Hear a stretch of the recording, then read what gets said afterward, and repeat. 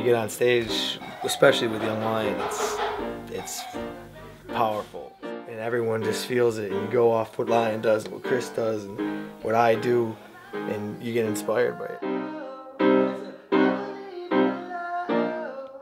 Our time's scarce, so it's like, could last one more year, it could last 10 more years, you never know, it could last forever.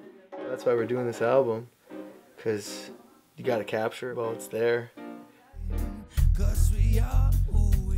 You know, it seemed real nice and positive, it was a good vibe. We just got together, just played and made it work. That's the key right there. It's the good vibes and to be able to come together like that. I played in a band with a guy named George Wesley for over 12 years. What I liked about it is it was carrying on what George had kind of put in motion. We were playing George songs, but eventually we developed our own style. I think it was good. Yeah, man.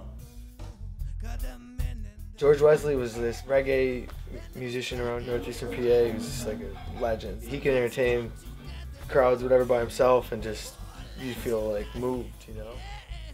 Tragically, George passed, and we did a tribute for him through Dave at Sarah Street. And after that, it was like, during the preparation for it was like, well, we got this thing, we got to keep it going.